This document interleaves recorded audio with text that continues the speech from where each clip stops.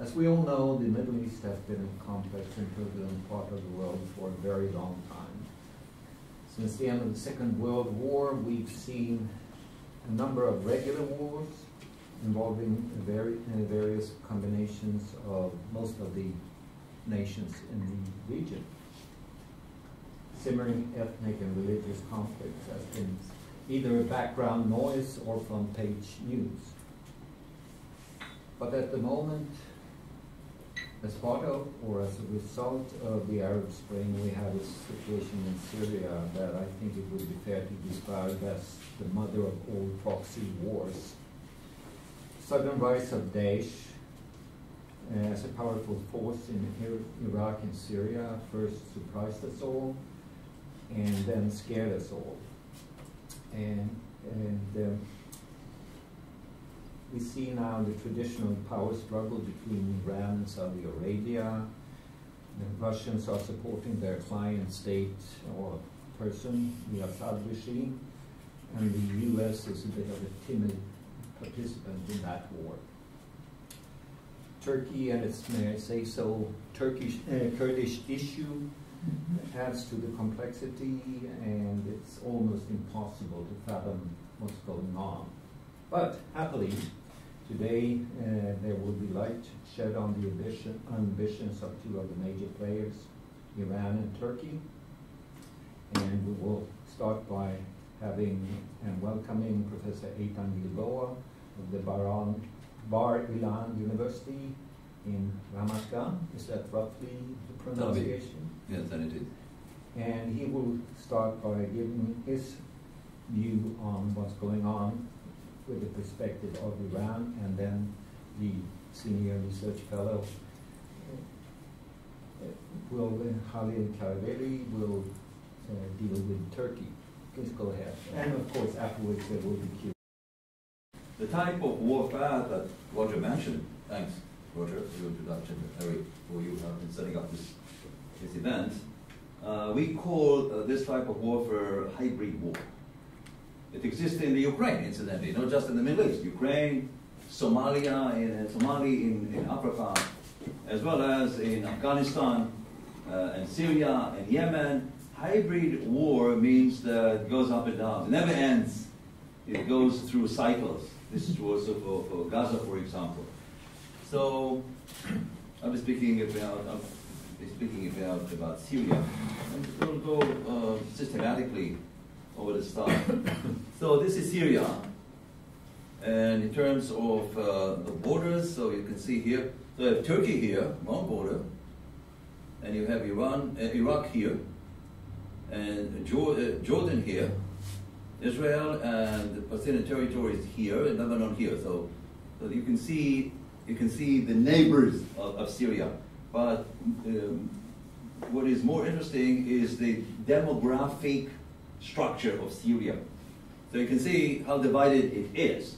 So here you have the Alawites, which is like a Shiite section, 15%, about 15% of the Syrians, and the ruling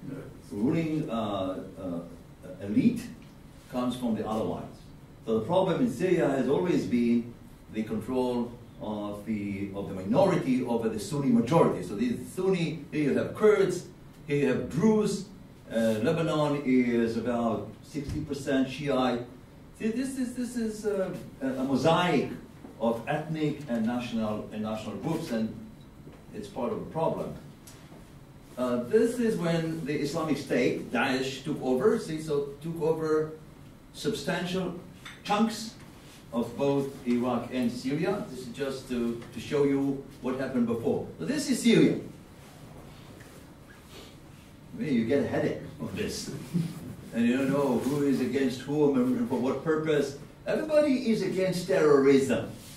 But everybody had a much more important goal in Syria. Like Turkey is interested mostly in the Kurds. And so others in a similar. So this is better. Perhaps this is a better illustration of what was happening in Syria in the last, say, 5 to 6 years. And here, Russia supports your continued dialogue with the people of Syria. Now, now I want to begin with my main argument or thesis, without which it's extremely difficult to understand what Iran is doing in Syria and perhaps also in the entire region. So this is the story here. We divide Islam into a number of movements or sections. So these are the Shiite states, Iran and Iraq, and also Lebanon here. These are the Sunni Arab states.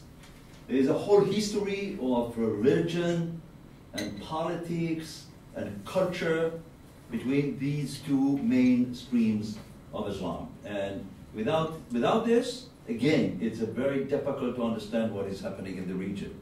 But Shiites reside elsewhere in the Middle East, not just. So in Iran, 90-95%, Iraq 65 to 70% Shiite, Syria 15, otherwise I think it's more 15, Lebanon is more like 55. But look here, Kuwait 20 to 25%, Bahrain 65 to 75% Shiite, Qatar 10%, Oman 5 to 10%, Yemen 35 to 40%. These are the Houthis, those who are now fighting the Sunni in Yemen. So in Yemen, we see a civil war and regional military intervention because Iran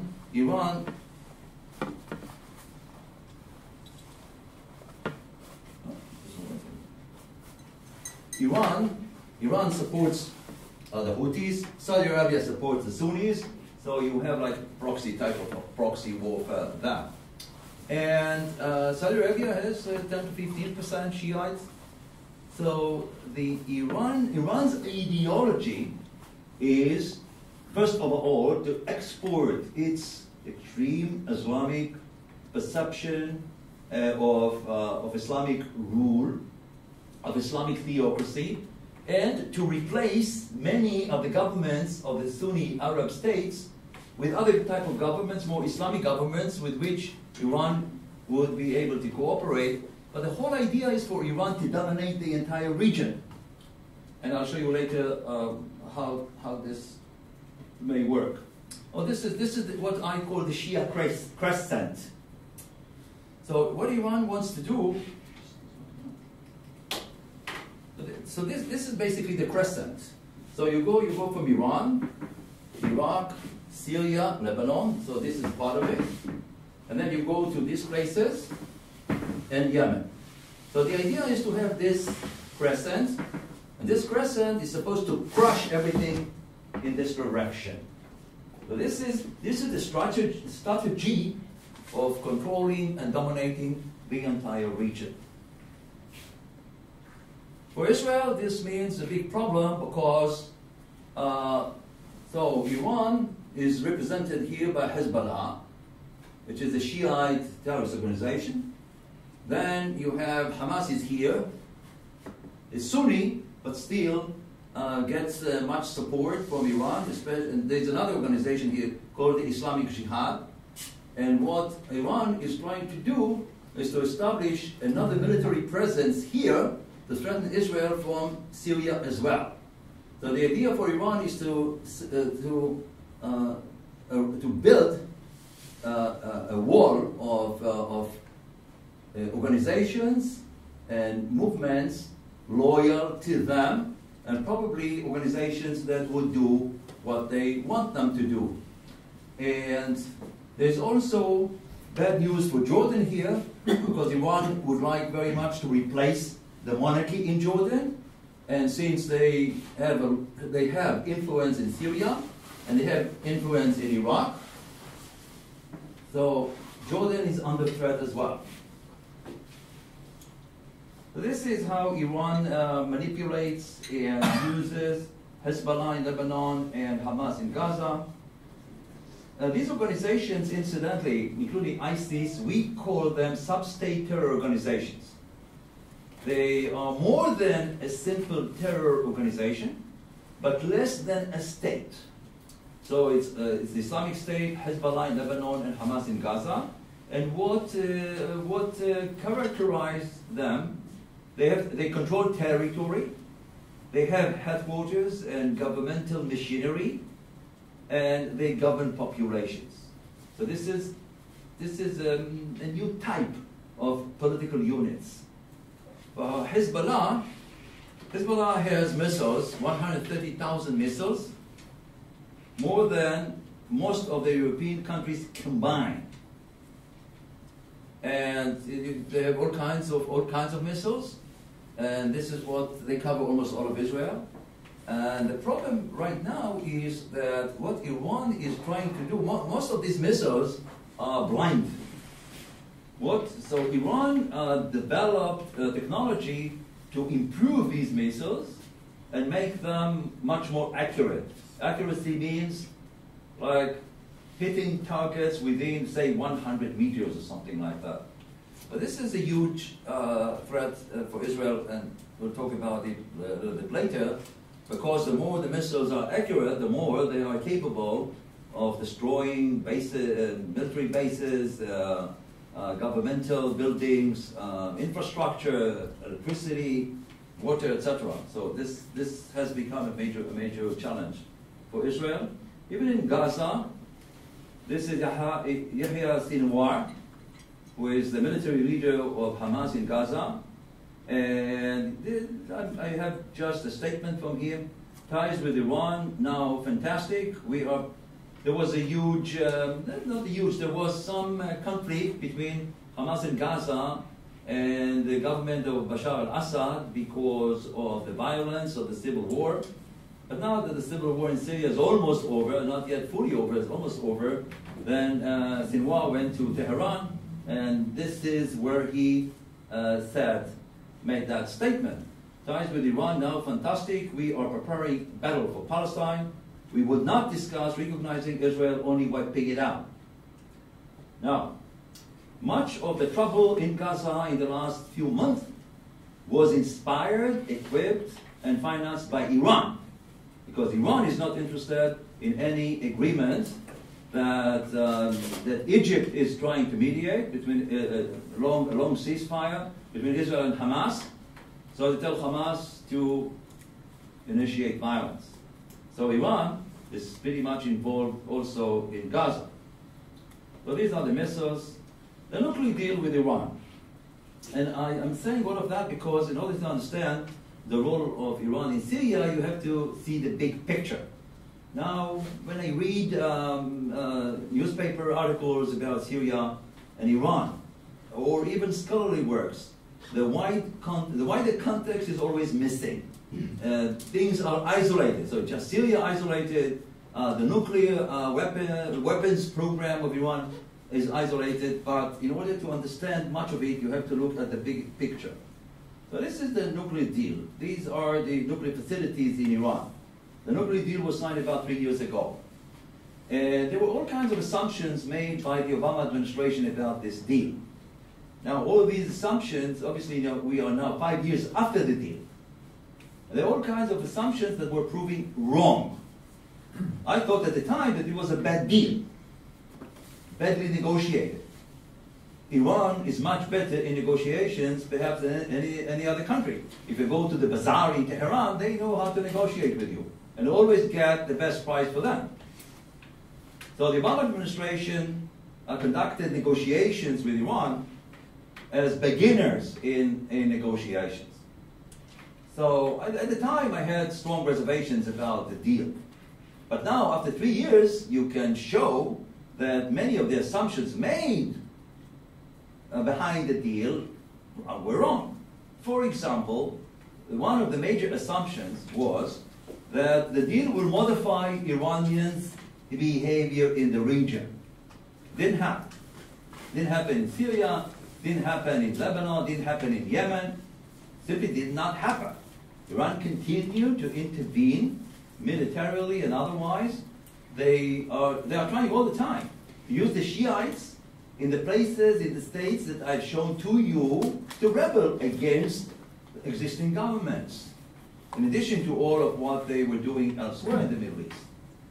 Assumption number 2 was that the money that was released as a result of the deal, $120 billion, would be used primarily for domestic purposes so that the people will enjoy the fruits of that agreement, and therefore perhaps will modify the political system in Iran.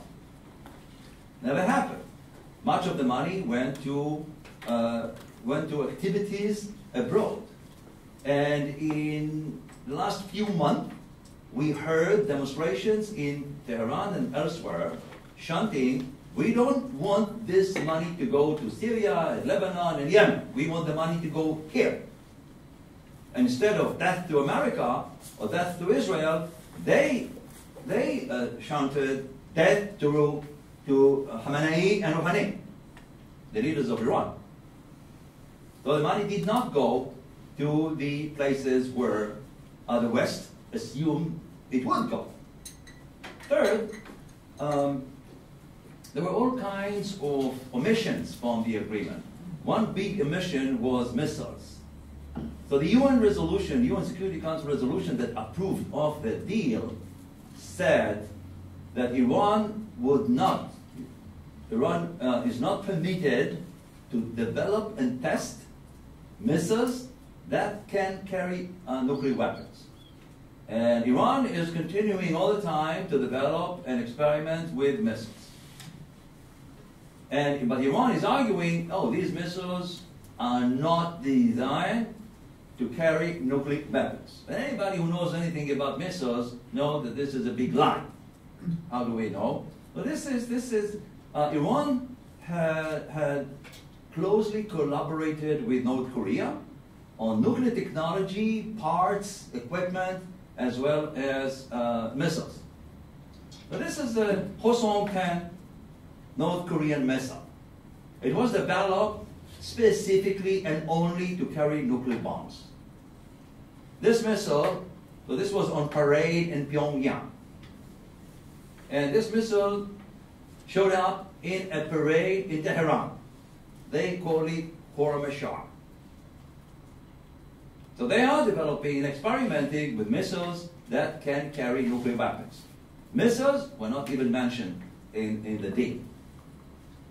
And if we continue with missiles, so these were some of the testing of the missiles, but what is interesting for me, coming from Israel, Javad Zarif, who has a PhD in international relations from the University of Denver, said the following.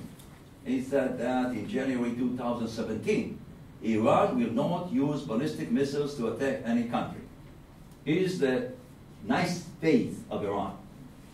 But Iran, so this is a test of ballistic missiles, and on the missile here, it's in Persian and in Hebrew. In Persian and in Hebrew, Israel must be wiped out. No contradiction. And just last Saturday, Rouhani, the moderate president of Iran, said, Israel is a cancer in the Middle East and should be eliminated. So for us, given our history, when you have countries threaten you with annihilation, you don't really take it easily, as is the case in Sweden and elsewhere. As if these are empty words. These are not empty words. You have to take them very seriously. So in Syria, vis-a-vis Iran, at least from the perspective of Israel, the number one goal is to prevent Hezbollah of Lebanon establishing another military base in Syria close to the Israeli border. The reason for that is very simple. Hezbollah is a Shiite organization following orders from Tehran. The other part of Lebanon, the Christian part of Lebanon and the Sunni part of Lebanon, don't like this idea because it threatens the security of Lebanon. So Hezbollah does not enjoy much legitimacy in Lebanon. Hezbollah fought with the Bashar al-Assad forces and with Russia in the civil war, lost thousands of soldiers there. And people in Lebanon ask, whom do you serve, Lebanon or Iran? But if Hezbollah with Iran or without Iran, is able to establish a military base in Syria itself, then this issue of legitimacy disappears. So for Israel, the goal is to prevent that from happening, and the only way you can use for these kinds of enemies, in these kinds of situations, use force. So Israel used air force to attack. All those efforts by Hezbollah and Iran to establish military bases very close to the border, or prevent the establishment of a Syrian equivalent of Hezbollah, because in Syria there are many Shiite militias which were mobilized from various parts of the world, Afghanistan, Pakistan, you name it. They do much of the warfare. The Iranians are supervising them, and prevent sophisticated weapons transfer from Syria, from Tehran via Damascus to Hezbollah. Again, the Middle East, you have to use force. There's no other ways. The diplomacy does not work here. And so there were attacks on attempts to transfer those accurate missiles, and also attack those plants that factories that Iran was building in Lebanon to improve the existing blind missiles. Keep the Iranian forces and militias about 40 kilometers from the border. Israel demands, like the United States, and I heard also Putin saying so, withdrawal of all foreign forces. The reference is primarily to Iran. Iran wants to stay there forever. And Israel is collaborating with Sunni and Kurdish groups and with the United States and Russia up to a point. So what is happening with Iran? The nuclear deal, as well as the Iranian military interventions in Syria and Yemen in particular, threaten the entire Sunni Arab states, and has created what I would call shifting alliances. And so this is what I call the counter Sunni crescent. Remember the Shiite crescent? Now this is against it. So which countries are members of this counter alliance? So you go Persian Gulf countries, and Saudi Arabia, Jordan, Egypt, and Israel. This is the counter Sunni crescent. And this alliance is quite interesting because for the first time, for strategic reasons, it created collaboration between Israel and those countries, primarily with Saudi Arabia and the Persian Gulf countries, and which for them mean an effective way, or more effective way to deal with Iran. They don't trust the United States. They don't trust, obviously, the West. They don't trust the EU for anything because of EU apathy during most of the civil war in Syria. The EU couldn't care less until Erdogan opened the gates and let 1 million refugees to go into Western Europe. Then they suddenly woke up. What happened a few weeks ago then is a little bit changing the strategic equation in Syria. This, first of all, these are the bases. So Russia has Air Force base and naval base in Latakia, in Tartus, you see here, 2 places. Shayrat, which is an Air Force base, T4. So you can see this is all Russia, right here. This is the United States, right here. This is January 2018, the beginning of the year. So this is also the United States right here. United States right here. The United States is involved, although I think Trump's policy vis-a-vis Syria is very similar to that of Obama. For the United States, the main reason for staying in Syria was to defeat the Islamic State. The assumption is now that ISIS, the Islamic State, was defeated. So United States, as the United States, you finish the job, you go home. And Obama would have gone home. But because the Obama would have taken American forces from Afghanistan and Iran long time ago, years ago, the challenge of the Islamic State forced him to delay that withdrawal from the Middle East. And the United States is here. The United States is now saying, Trump would have liked to take out all of these forces. The United States is now saying that it would not withdraw until everybody else withdrew from Syria, meaning Iran and the Russians. The U.S. policy towards Syria and towards Iran in Syria have been inconsistent. Because you cannot cancel the nuclear deal with Iran, which Trump did, and impose new sanctions on Iran. More recently, at the beginning of the month, tougher sanctions on oil and gas, and still be completely indifferent towards Iranian attempts to build military presence and to dominate Syria after the end of the civil war. It was inconsistent. So, but what happened a few weeks ago to this airplane? Looks old, very slow. Was shut down by Syrian Air Force batteries, missiles. That went down. It was a Russian plane shut down by Syria following an Israeli attack on some targets inside Syria. I happen to believe, I haven't seen it in many places, I happen to believe that this was done on purpose. For all kinds of reasons, this is such a slow plane, you cannot think that this is a combat, a modern combat.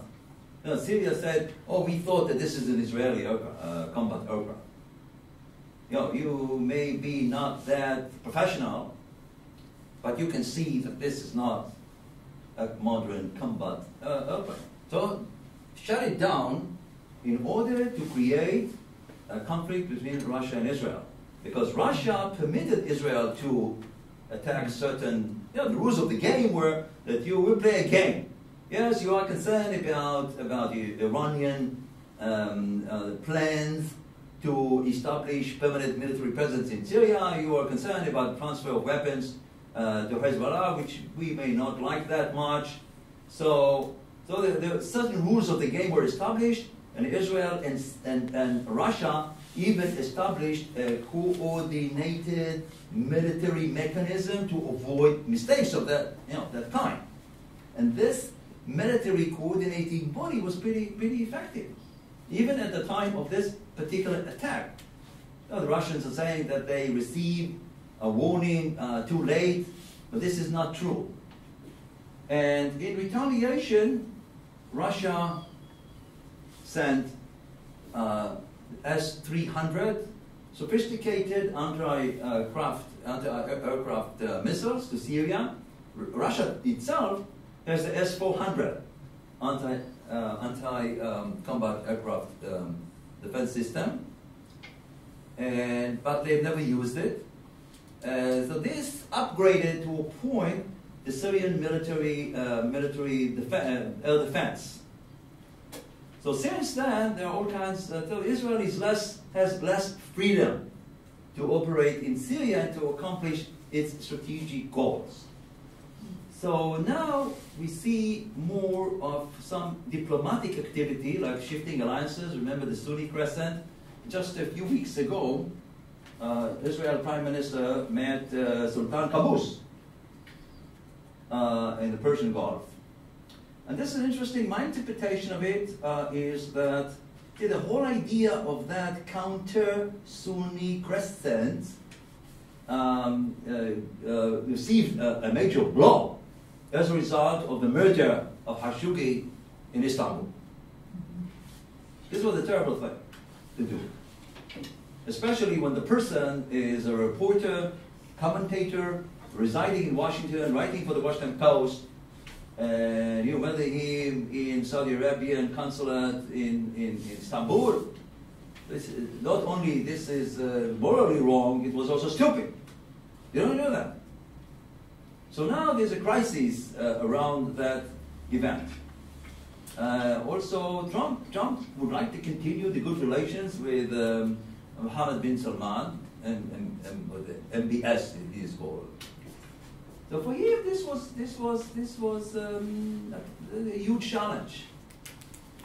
We're still waiting to see who is responsible, who is not responsible. The CIA has determined that MBS was directly responsible for the matter.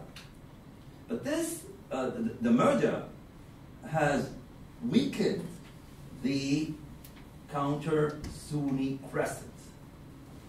So I think this particular visit of Israel Prime Minister to with Qaboos, Oman, and remember Oman is very close to Yemen, very close to that strategic area of the Saudi Arabia, the Arabian Peninsula. I think this, and I did not expect a picture to come out of this. This is the picture. Rarely you see a picture like this. Because Israeli prime ministers visit Egypt from time to time. You never see real pictures. The picture is, or the meeting is the message. And the message is, despite the weakening position of Saudi Arabia in the Sunni Contra crescent, this alliance is developing and even strengthening. And we'll see how Saudi Arabia will get out of it. But one of the perhaps strange outcomes of all what I've said is this alliance, with support of the United States, this alliance between the Sunni Arab countries and Israel, which includes again Egypt, Jordan, which have peace agreements with Israel, Persian Gulf countries, Saudi Arabia, and the only goal of that alliance is to block Iran. Members of this alliance don't trust anymore the United States. Obama defined Iran as a potential ally of the United States and deserted in the eyes of these countries, and those traditional pro-American Sunni Arab states, and therefore there's a lot of suspicion even about Trump. There's a lot of suspicion in those countries. They say we have to care for ourselves and not depend on anybody else. So we go back to the comment I made earlier. So I see, mainly because of Iran. I see, because we'll see how the second round of sanctions, which Europe is trying to undermine, we can go a little bit later to that, how these sanctions are going to influence Iran, and whether or not Iran will continue with military interventions and manipulations and undermining of governments in the region, and to what extent then this all will affect the counter Shiite crescent. But what we should expect is kind of hybrid warfare that will continue as long as actors in the region would think that this type of warfare serves the main interests. Thank you very much. It may appear to be a little odd combination that we are talking about today here, Iran, Israel, and Turkey. That maybe, if we had opportunity, possibility, we would have had a conference with all the countries involved, and then they would have needed, of course, a day, and perhaps more than a day, to cover all these aspects. But the previous talk actually gave a lot of, provided a lot of interesting food for thought, which I will include in my presentation as well. Now, my intention was to give a short overview of Turkey's ambition in Syria, in parallel, sort of, to Iran's ambition in Syria. And so, by the way, I just forgot, sorry, to show this.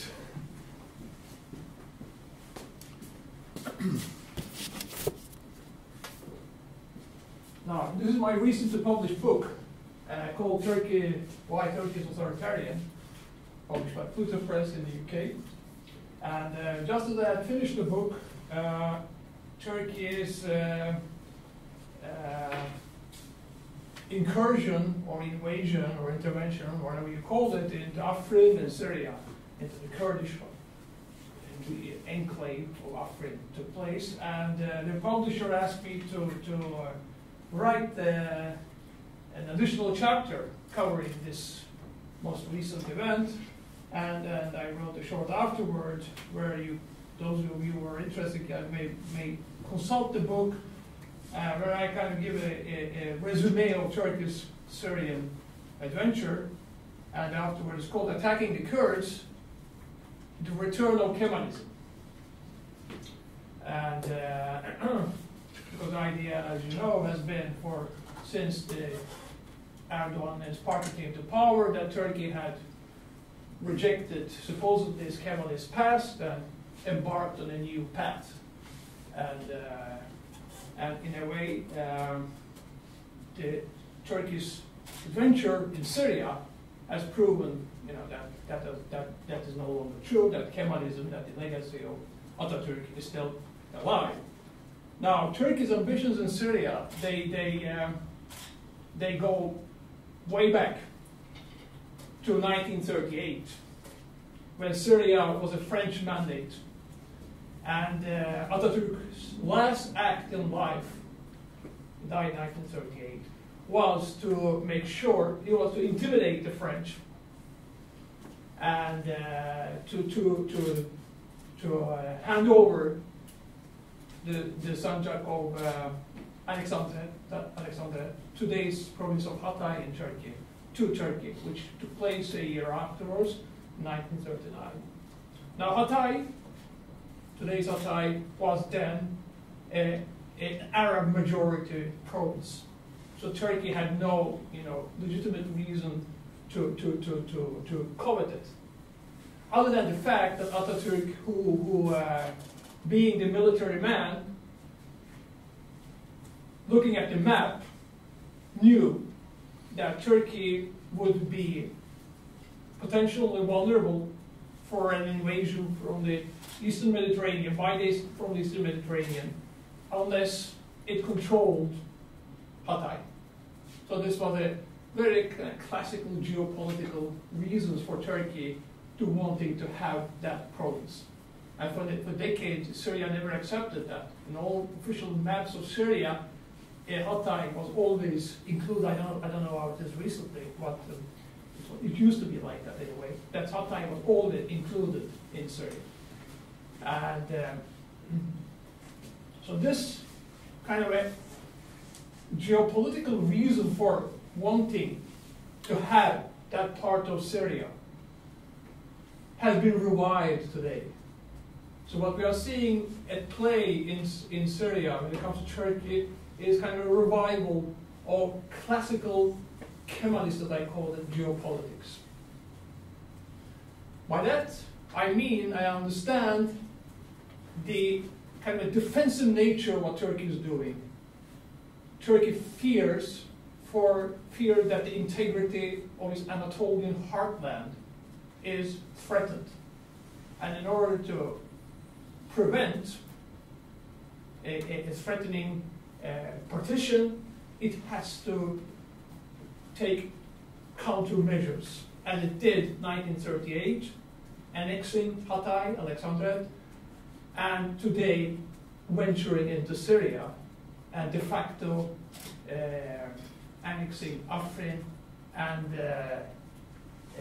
maybe also aspiring to do the same along its border.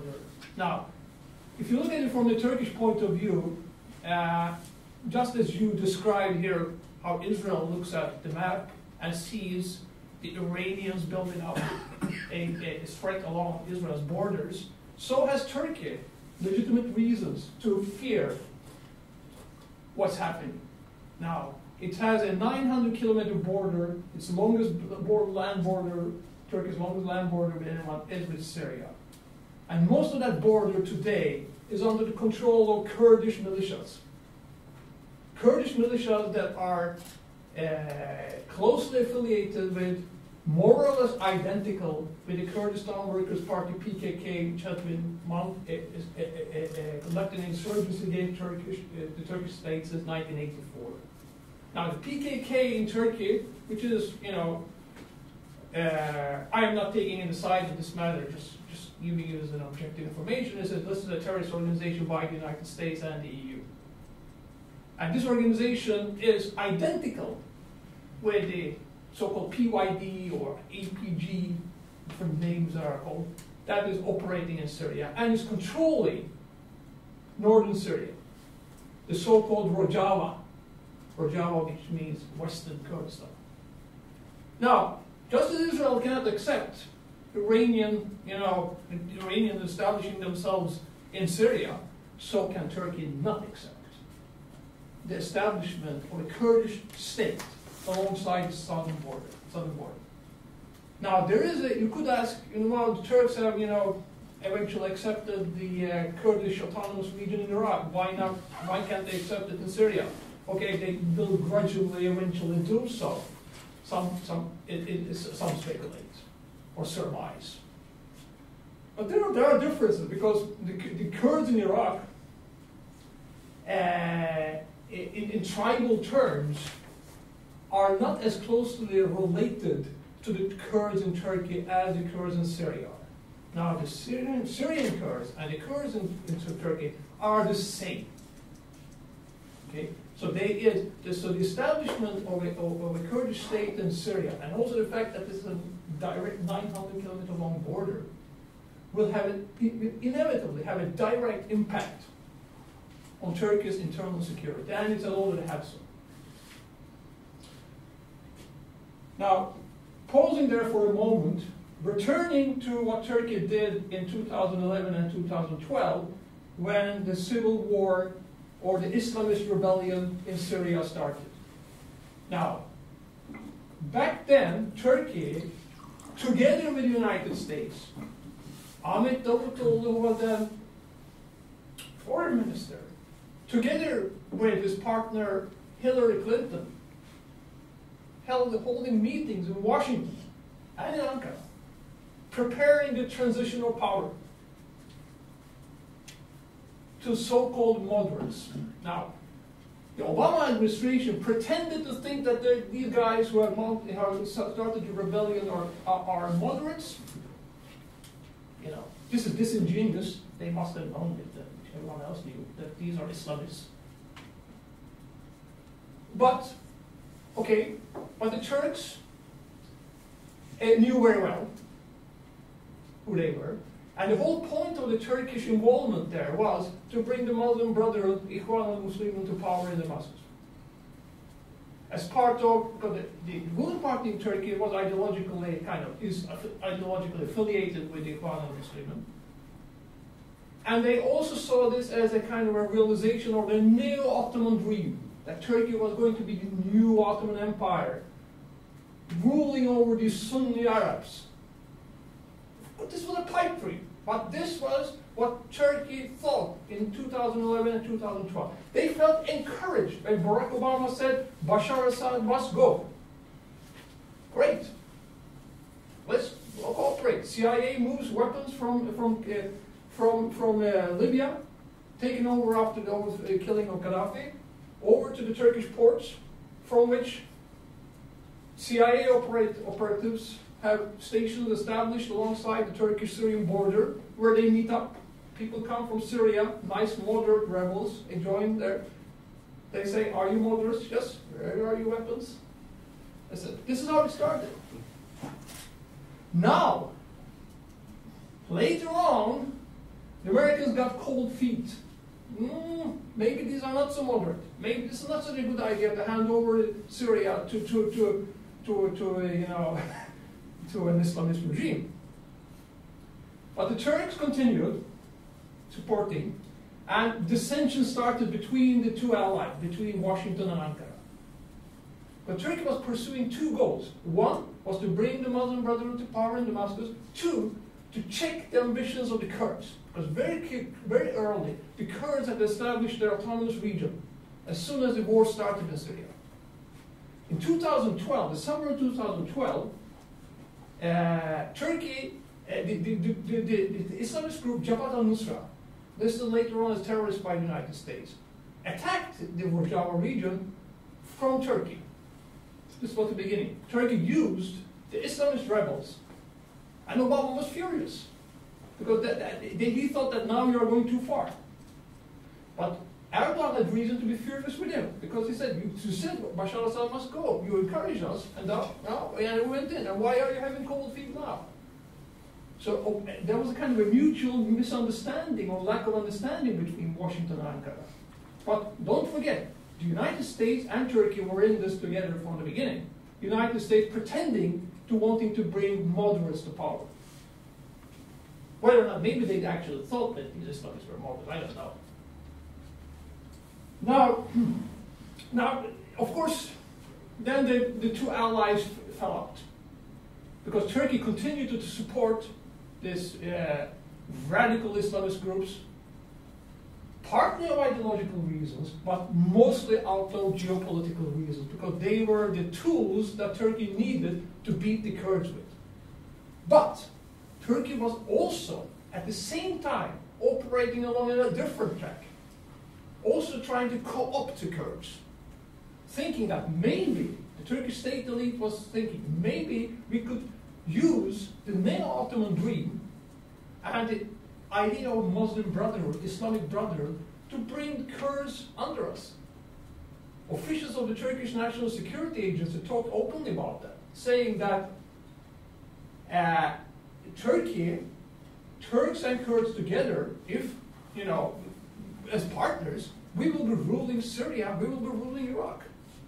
And they used the leader, imprisoned leader of PKK, Abdullah Öcalan, who wrote a message. Actually, it was the Turkish intelligence chief Hakan Fidan who ghost wrote that message, but it was read out in the name of Öcalan in 2013 at this celebration of Nevruz, the Kurdish Persian New Year, where Öcalan referred to the historical brotherhood between Turks and Kurds who had, he said, marched under the banner of Islam for 1,000 years, and we're now going to rule the Middle East together.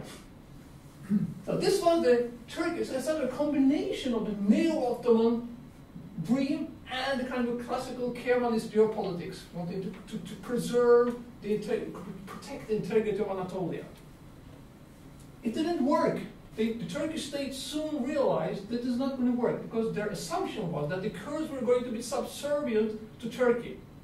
No, this was not going to be that, they realized, because in Rojava, the Kurds had become empowered, and they had, under the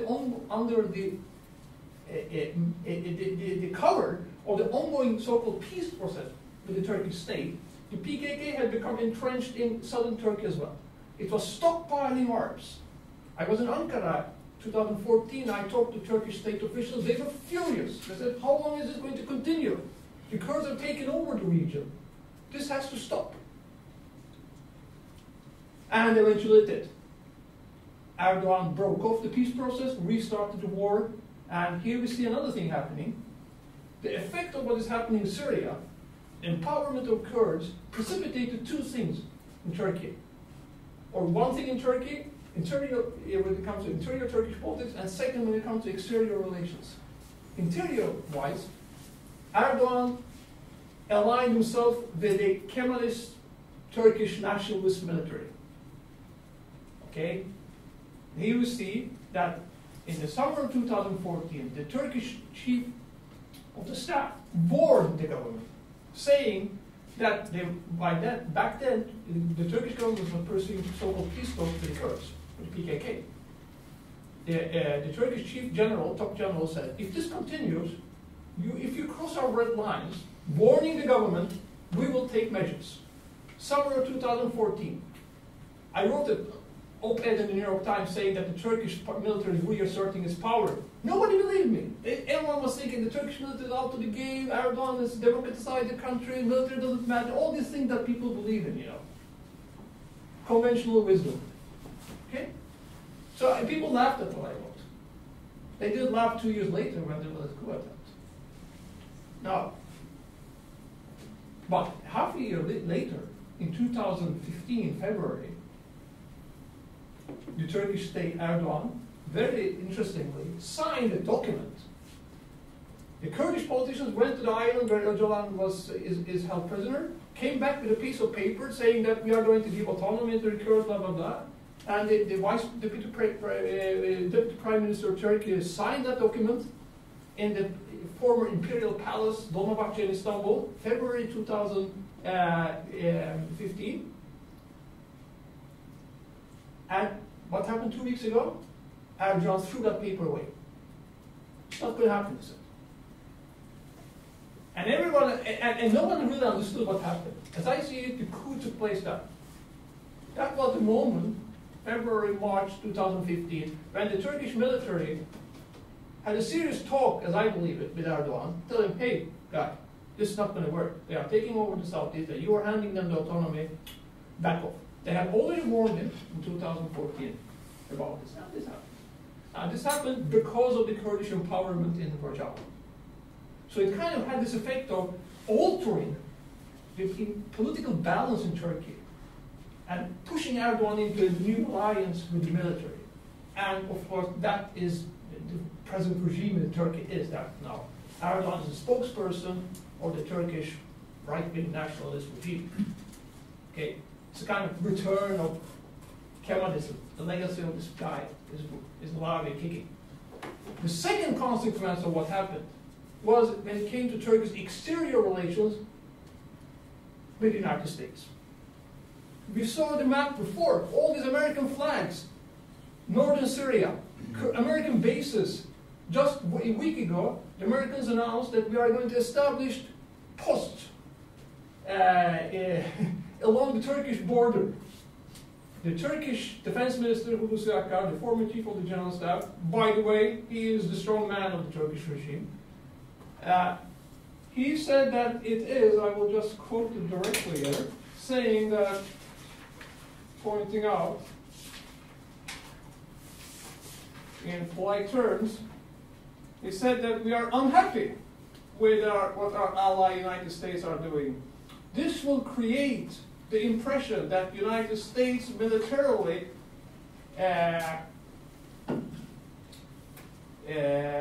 defends Kurdish, protects Kurdish terrorists. We expect that our ally, the United States, will immediately sever its relations with the Syrian branch of the PKK. These are the words, these are, last week, Hulusi Akar, the Turkish defense minister, and the interior minister, Süleyman Soylu, saying, the Americans, remember, the Americans are the allies of Turkey, NATO allies. The United States is cooperating with terrorists. Now, these are not diplomatic words, but I honestly think that the Turks have every reason to say these words, making those statements. They are not exaggerated. This is exactly what the United States is doing. Now, the question what I thought when you talked was, what is the United States up to in Syria? As I see it, they want to establish Rojava as a staging point, not only to, the IS is beaten, and they will have a foothold in the region to use for, I don't know what, different purposes. Could be against Iran, could be against Turkey, I don't know. Now, as far as Turkey sees it, a Kurdish state, PKK state, is being established in Syria under the umbrella of the United States. Now, are you surprised that Turkey is deepening its ties with Russia? No. There's a faction within the Turkish military. The Turkish military is divided basically into two factions, classical right-wing nationalists and so-called Eurasian nationalists, who are more interested in moving Turkey closer to Russia. And I don't know, and that group is supposedly quite strong within the military. I know that the defense minister, the kind of military strongman of Turkey, Hulusi Akar, is more of a classical Turkish right-wing nationalist. He is not really pro-Russia. He tries to stay close to the United States. But the question in Turkey, if this continues, is going to be, we can very well envision a kind of a fight within the Turkish military between the two factions, the more kind of pro-American faction and the more pro-Russian faction. And that will depend on what happens in Syria, what happens with the Kurds, and how the Americans act. Now, another thing that I thought about listening to you, Eytan, was, the first thing was, what is the United States, US plan? What's the game plan in Syria? The second is, you talked about Turkey and the crescent, the Sunni crescent. And you seem to be including Turkey in that. Did I understand that correctly? Sort of, yeah. Now, where do we place Turkey, actually? You know, it's a Sunni state, and it has enjoyed, initially, at the start of the Syrian conflict, Turkey did enjoy good relations with Saudi Arabia. They were all working to bring the Islamists to power, after all, in Syria. So, of course, they were allies, but then they fell out. I'm not going to get into all those intricate details about that, but there is still kind of there are ideological differences in so far as Saudi Arabia and Turkey. Saudi Arabia is against the Muslim Brotherhood, and Turkey is behind the Muslim Brotherhood. So there you have kind of ideological shift within crack, within the Sunni alliance or Sunni grouping. Secondly, Turkey has major issues with, for instance, Egypt. Egypt is siding with all of Turkey's enemies. Cyprus, Greece, when it comes to energy exploration in the Eastern Mediterranean. Egypt is not Turkey's friend. Okay, so and Saudi Arabia is not either.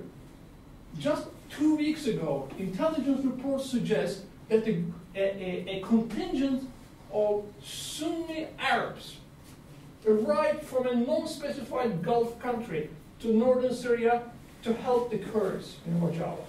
Also, 2 weeks ago, Turkey bombed Kurdish positions, to which the Americans replied by reinforcing their special forces there. So the Americans, there's kind of a proxy war going on there between Turkey and America. And what you see is Saudis are behind supporting the Kurds. Israel, as you said, pointed out, also supports the Kurds. Now, where does this put Turkey? It puts Turkey firmly in the Iranian camp. Okay? Because your enemies are my enemies. Okay? And Turkey has reason to kind of side with Iran in this matter, because all of Iran's enemies are also Turkey's enemies. United States, Israel, Saudi Arabia. Second, Turkey needs Iranian support in order to beat the Kurds. In Iraq, Turkey has been mounting a slow operation since March this year to capture Kandil, the headquarters of the PKK in northern Iraq. It's not going so well. And that operation's success depends on having Iranian support, because Kandil, the mountains, you cannot defeat that without having Iranian support for it. If the Iranians don't accept it, that operation will be half finished. So in order to finish off the PKK in northern Iraq, Turkey needs Iranian cooperation for purely geographical reasons. Secondly, Iranians have historically been very good at using the Kurdish card against Turkey. PKK has on and off enjoyed Iranian support. So Turks have also reason to fear the Iranians, that, if we do something, they will hit us with the Kurdish card. So, to sum it up, we are kind of ending up with Turkey, and that of course raises the question, what is the wise thing to do in Syria today?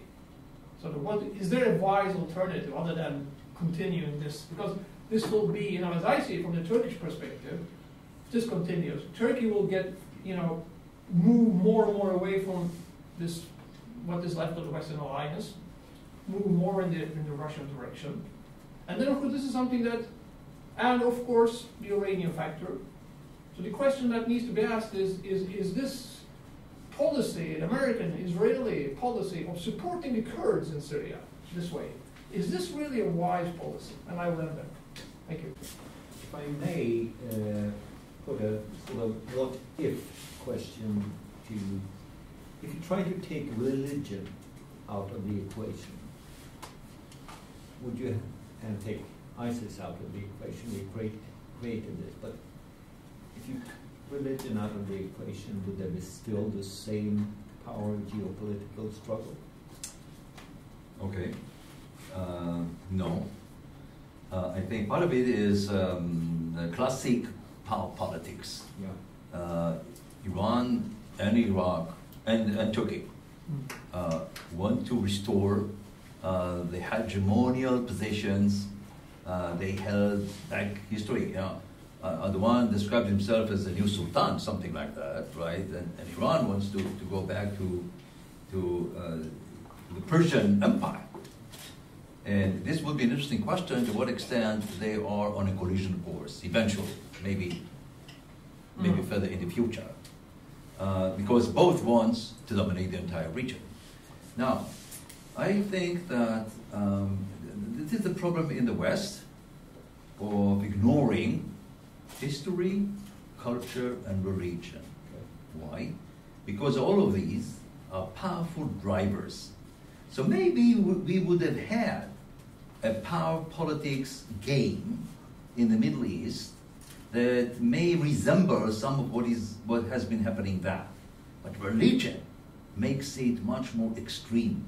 So my answer is that perhaps some of the interventions, some of the interests, some of the policies would be similar, but religion is such a powerful driver that increases and amplifies the interventions and perhaps the violence and the confrontations and the inability of diplomacy to deal with all of that. And I think this comes also into Israeli-Palestinian and Israeli-Arab. When you introduce religion as a factor, resolution becomes much harder. Would you agree? Yeah, I generally agree. The religious aspect, as I said, the Sunni religious aspect was really important in the beginning when Turkey intervened in Syria. But the course of events have now shown that, classical, as I call it, Kemalist geopolitics has become much more, it's what determines Turkey's behavior. And when it comes to, dominating, Turkey's the imperative for Turkey is now to protect Anatolia, which has always been, this is what I said, the return of Kemalist. The Kemalist foreign policy, Turkish foreign policy, until recently was about just, preserving Turkey as a unified state. No adventures, no ideological, religious, or whatever adventures. So Turkey has returned to that point. They are just, keeping Anatolia intact. That is really what that's their mission. That's their objective, imperative. But sometimes local and limited objectives require a grand design. See, this is the thing, because you would say to yourself, okay, in order, for Iran sometimes say, in order to survive, we need to be aggressive. We need to dominate areas. So you walk on a thin line here, exactly, between a limited protection of Anatolia and wishing to be much more dominating. And if you take the Kurdish issue, you have Syria, you have Iraq, you have Iran. So it goes into different parts of the Middle East. It's not becoming like limited to just one zone. Absolutely. And I would say religion. I would say if you think nationalism, absolutely, that is the kind of important. That is a driving force today, and which is maybe we'll see Turkey annex northern Syria in order to expand, in order to be just as you say, expand in order to be secure. Just one more question. You mentioned the grand design, and this might be opening up a new seminar. What is the grand or long-term strategy of Russia, do you think? Okay, so Russia entered Syria for two opposite perhaps reasons. One is to exploit the American willingness to withdraw from the area. So you have an opportunity. So vacuum does not exist. When one power goes out, another one comes in. So this is the idea. So it's first of all to protect the Bashar al-Assad regime, because Russia invested a lot in him. Number one. Number two, it is to take over the region from the United States, because if you, first of all, you show that you are the strong man of the region. The United States is getting out, is timid, is afraid, is getting out. Remember that, and I think that there was a crucial turning point here, and that was when Obama set a red line and told Bashar al-Assad, if you use again chemical weapons, I'm going to attack you.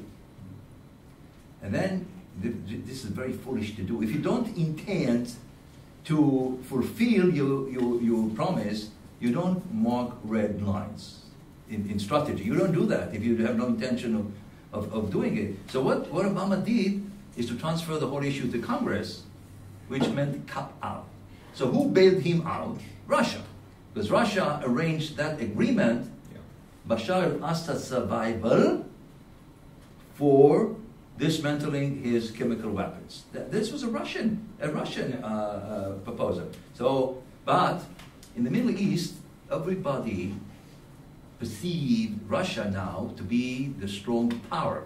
So you go to Russia, and you go to Putin.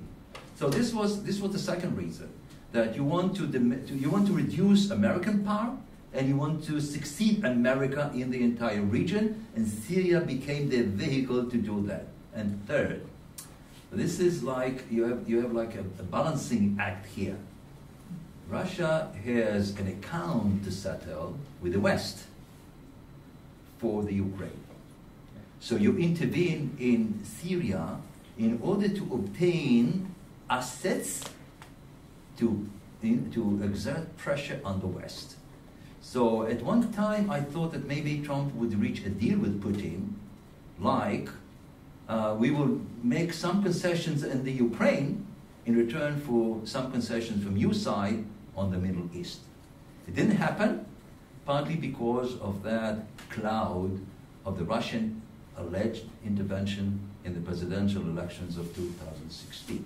But there's a potential there, a diplomatic potential that could be realized. So the Russian then motivation was to exploit an opportunity to establish long-term interests in the region and beyond. I agree with that, but the thing is that personally I have a little problem with the, not what we do said, but with the general attitude to Russia, especially in this country, in Sweden, quite Russian-phobic country, and in the Western discourse about Russia. Now, there's absolutely no reason to idolize any country, or Russia, for that matter. Neither, as I see it, is there any reason to demonize a country. And I think that there's a lot of demonizing going on when it comes to Russia in the West. Now, you could tell this story, you could start the story that you told much earlier. We could go on, right? Just keep it short. We could start with the end of the Soviet Union and the deal that Gorbachev felt that he had struck with the Bush administration, Elder Bush, about the Eastern enlargement, non-enlargement of NATO. And the feeling that the Russians, legitimately or not, had that they were betrayed by the West. And if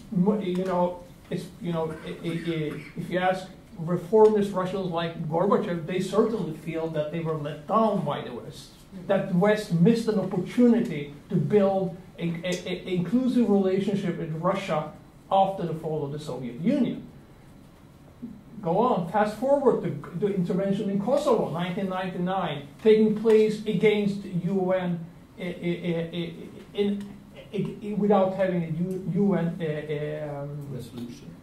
It was not against the UN, it was without UN Security Council authorization. And then we continues to build up. And when the Russians consented, and the Chinese also, to the intervention in Libya, which they thought were going to be a limited intervention, but turned out to be a kind of regime change, and opening the gates and handing Libya over to Islamists.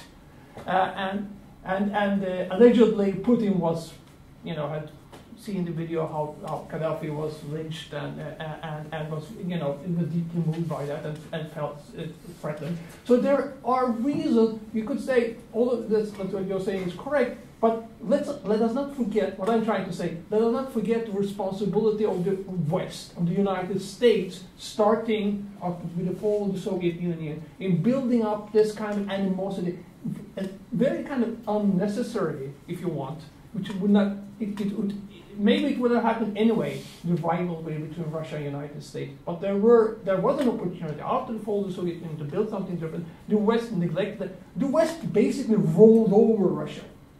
Okay? And the Russians finally said, stop. And I find it very difficult to object to the Russian intervention in Syria, which stopped IS from taking over Damascus.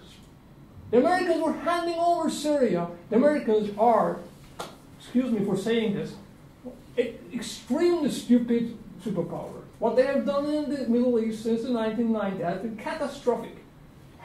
Intervening in Iraq, invading Iraq, handing it over to Iran, and then trying to kind of correct that mistake, but almost intervening in Syria. So, you know, and then almost handing over Syria to Islamists. So it seems that, you know, Russians, at least they know what they are doing. And I personally, I feel grateful, and I think we all should feel grateful, that the Russians actually stopped the Islamists from taking over Syria. The only problem here is the cost. 700,000 people killed. Yeah, but the ones who started that war were the Americans and the Saudis and the Turks, pouring in weapons to the Islamist rebels. These are the guilty ones. Obama, Hillary Clinton. Good. I'm grateful that Hillary Clinton didn't win the election. She would have invaded Syria. I was struck a couple of years ago when I was in Washington, and an otherwise sensible guy in a think tank told me that, I'm so sorry we didn't invade Syria. What? Did you learn anything from Iraq? This cowboy mentality? So, who is the problem in the world today in the Middle East? The Middle East it's not Russia. But looking long-term perspective, from 1990, it's the United States. Oh, I'm sorry I brought Russia into I have an anecdote. I was in the US, I think, watching one of those talk shows, and it was this retired British lady ambassador. She described the American view of foreign policy like Wild West. When the bad guys get into town, we gather the posse, chase them out of town, hang them in a tree, and it's all over. Problem with that, it's never all over. I've seen a number of hands. Please. Would you please start by identifying yourself? Malchaska Kavan, the Embassy of Georgia. So there are some ideas, some questions, but I'll try to be short. The first question is, how do you think regarding Syria? We remember, anyway, I myself belong to the generation who remembers Afghanistan. Can we make some parallel between Afghanistan and Syria now? Because what happened after Afghanistan, we know the Soviet Union collapsed. And it was not just political and strategic, it was economic problem. Actually, as, let's say, former Soviets, what we know, Soviet Union collapsed, not Gorbachev, economic statistics, mainly. It was a first reason. So, parallel between Afghanistan and Syria. And second question, precisely to Turkey, because it's our neighbor, it's our strategic partner. And can you tell me what Atatürk and Erdogan has common, and what's the difference between them? Okay, I can address the first question, and this is what I meant by hybrid warfare. I see, after what happened in Syria, it's very difficult to imagine how a Bashar al-Assad regime would be capable of reconstruction, which would take decades. If you look at Syrian cities completely destroyed, it would take decades. It would take trillions of dollars over, I don't know, maybe a generation, maybe 20, 25, 30 years. And on the other hand, there are all kinds of conditions running against it because the war caused so much damage, so much loss of life, that it will take years to build some trust. And we hear all kinds of talks about reconstruction, and I think that it's going to be very difficult to do. The United States, for example, is saying, well, we will give money only if you accept our conditions. Especially Trump. Trump is a businessman. He puts his hands on public money, and he will not give money in the absence of influence. So there are too many actors involved in Syria, and we have seen that too many actors with opposite interests, and they will continue to fight each other. So you have external, which means Russia, United States, maybe Europe to a certain extent. You have regional, which is Saudi Arabia and Turkey and others, and you have the local movements. So the local movements are not completely independent. They receive support and they receive encouragement from the outside regional and external powers. And as long as this is the situation, the prospects for reconciliation inside Syria and reconstruction, which depends on reconciliation, this is not South Africa after apartheid, where reconciliation was a key for anything. So I'm very pessimistic about the future of Syria, because I don't see. I think it will take. We will see a period of transition from civil war to hybrid war, like all kinds of eruptions from time to time. Even the Islamic State is not yet fully destroyed. Islamic State has all kinds of places on the border between Iraq and Syria, and this is not yet fully over. And I think that the Islamic State is building itself in other places. And Afghanistan is far from, Afghanistan is not far from that. Afghanistan could be also a major source of conflict because of the Taliban against the central government there. So, the condition, so the period of transition either will lead to better conditions for reconciliation or reconstruction, or to another eruption of civil war. And I think they have equal chance. These scenarios, they have equal chance of flaring out of eruption. If Turkey annexes northern Syria, you have a new ballgame altogether. I think I would consider that as a quite likely outcome, actually, that Turkey will take over northern Syria. Let me just say that this happens. In the last 5 or 6 years, because of the so-called Arab Spring and the civil wars in a number of places, Syria and Iraq, and to a certain extent other places, were key. The territories were drawn by the Sykes-Picot Agreement of 1916. But the British and the French simply took a ruler on the map, this line, that line, without any consideration for history, culture, and religion. So look at Syria, look at Iraq, the composite Lebanon. So, at the beginning of the civil wars, we were witnessing this integration of the borders imposed on the region by the colonial European powers. And if Anatolia is annexed, so the sacred rule of the 20th century after the Second World War is you don't touch international borders.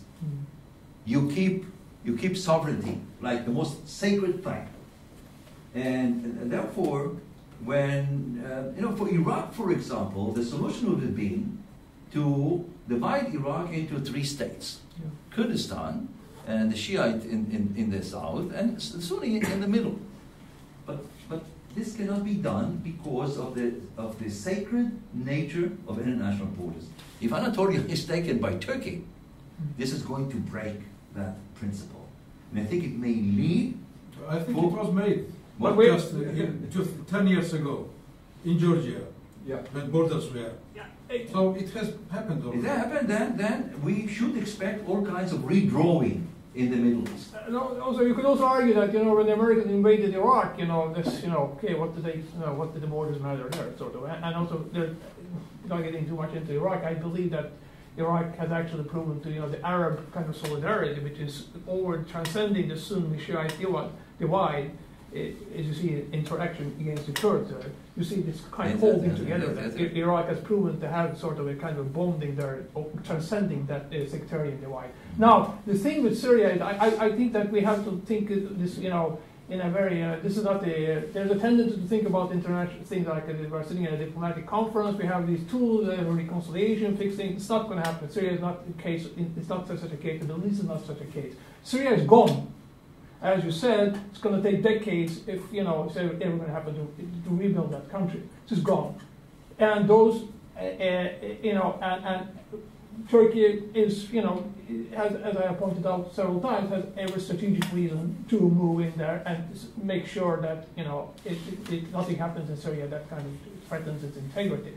So it's a very likely scenario of Turkey continuing its offering operation. It has said, Erdogan has said so, leading generals have said so several times. We are going to continue. They are withholding for the moment because they don't want to clash with American special forces. But maybe that will happen as well. So many things that we thought were not going to happen has happened in the world and in the Middle East. So maybe that will happen as well.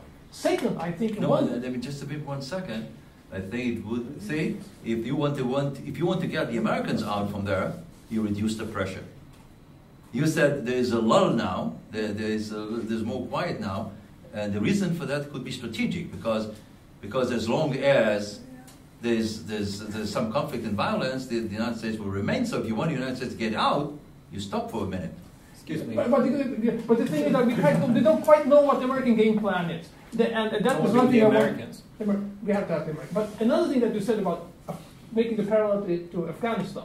Now the difference, I think, a major difference between Syria and Afghanistan. You have all the problems, all the hellish scenarios. You can take them from Afghanistan, put them in Syria.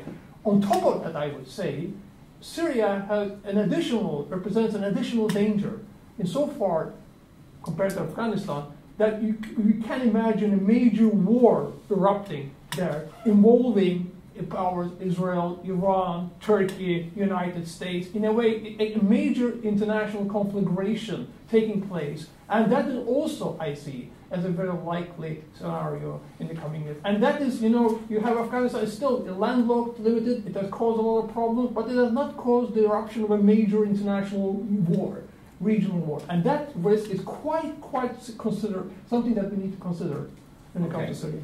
Thank you. I saw several hands. I have 2 questions.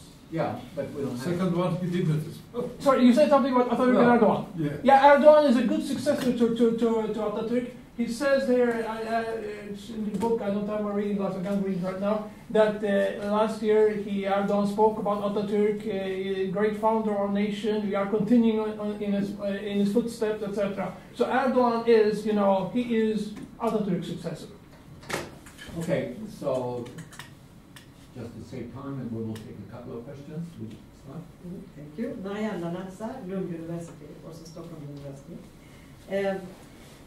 I would like to add something about these complicated things about that mentioned that more than 20 million of the Turks are Alevi Turks, not Alawites, not like Assad, but they have an other thing, and some of them feel as though they are considered as Shia, but it's very complicated. Out of these 20 million, about 14, 15 are Turkish Alevis, and another 5 are Kurd Alevis. Out of 15 million Kurds, 5 are Alevis.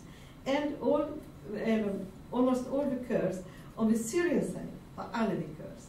And they are not trusted by the Sunni. So you have also a reason why it has been easier for Erdogan to work with the Iraqi Kurds because they are Sunni. And that he has still support of the quite a number of Sunni Kurds, the majority of the Sunni Kurds in Turkey, but not those who joined PKK or the other organization regarding of the Syrian side, because they belong to another thing. And when you were showing the Sunni situation, and you mentioned Netanyahu, the president, prime minister, and with Sultan Qaboos, there was another mistake done because Sultan Qaboos is Ibadi, and he's not Sunni, not Shia, and the Ibadis, the Iranians try to say you are more close to Shia than to Sunni.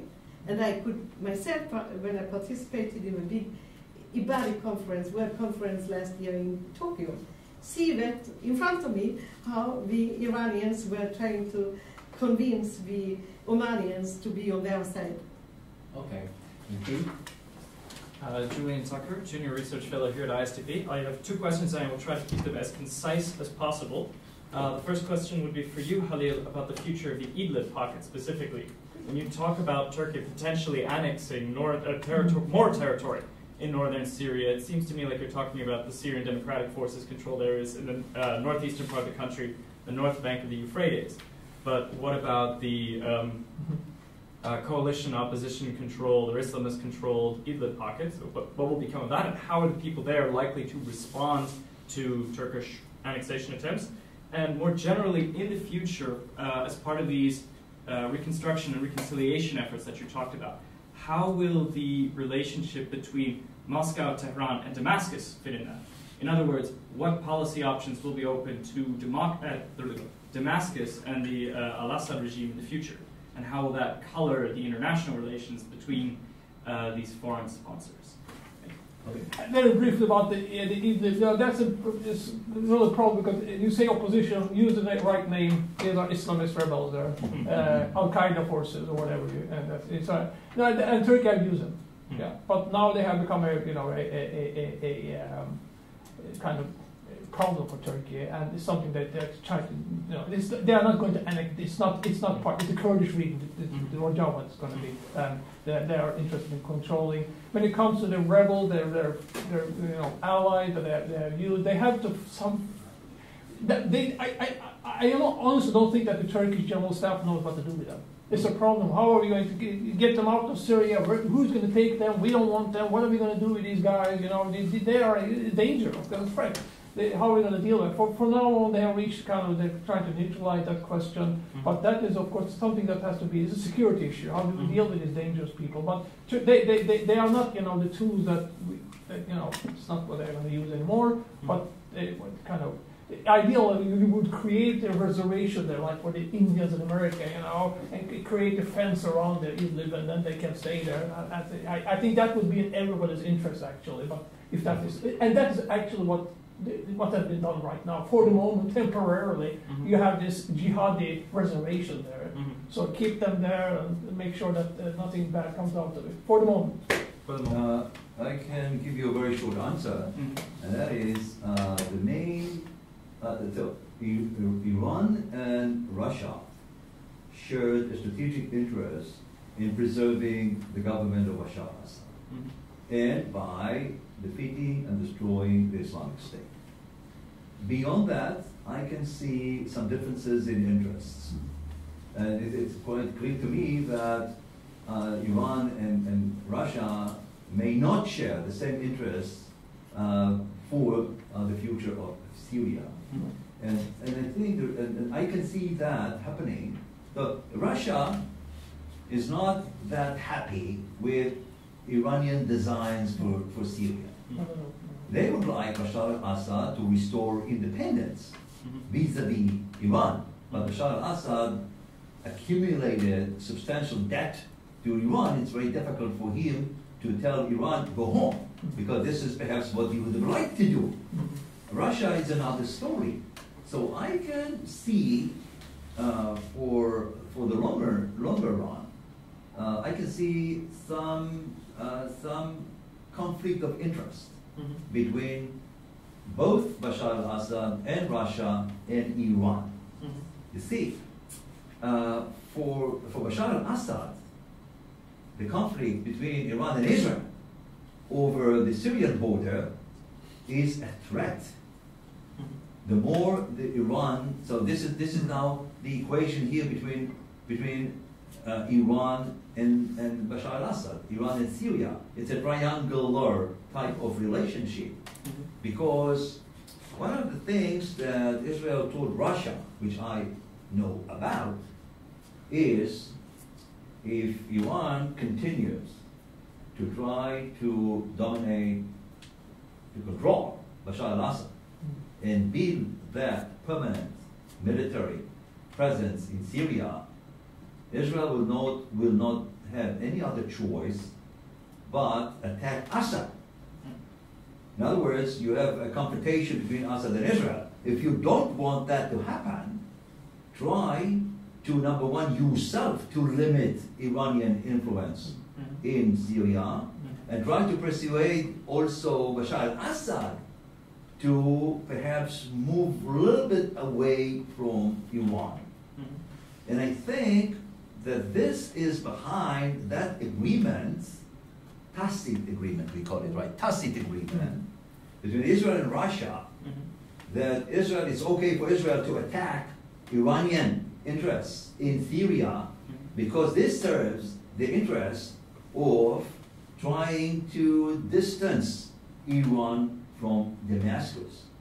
So Russia would like to solely dominate Bashar al-Assad, to control Syria. Ideally, from an Israeli perspective, also there would be a reconstruction process in Syria that has as little Iran in it as possible. Exactly. And perhaps then Chinese participation in the Syrian reconstruction. They're not so interested. They are not so much interested. Yeah. But what you're saying is really interesting and shows that very clearly on the line what I said before. Russia is not the problem here. No, not. But that is news for Western audiences. Oh, maybe which is Russia. not demonizing Russia. On that happy note, Russia is not a problem. Not here. Not here. Maybe somewhere else. Maybe the Georgian ambassador just left. So, thank you very, very much for a very lively presentation and an even livelier discussion. Thank you very much. Thank you.